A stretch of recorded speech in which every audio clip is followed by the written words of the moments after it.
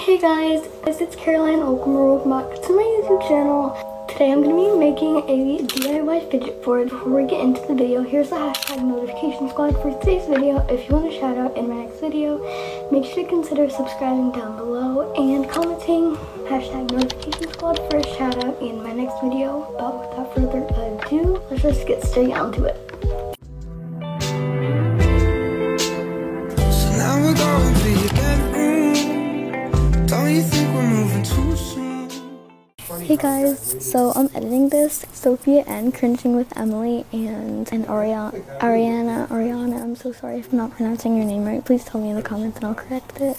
They asked for a shout out as well as for me to say hi to them. So hello, Sophia and Cringing with Emily. By the way, you're not cringy, I watch your videos. They're not cringy though. And Ariana. And so I actually have this little piece of cardboard right here that I'm going to be putting some fidgets on. So this is where I'm working. The first thing I'm going to put on this little fidget board is like a few mochis. I'm just going to pick out a few to put on here.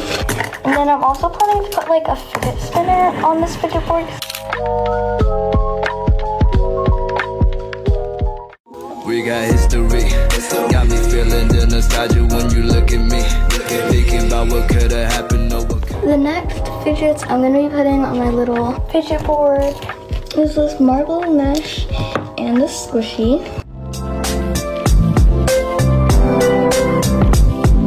Okay, so this is the fidget board now. I think that's going to be it for this fidget board. I hope you guys really enjoyed this video. If you did, make sure to consider subscribing down below and commenting. And I'll see you guys in my next video. Bye guys.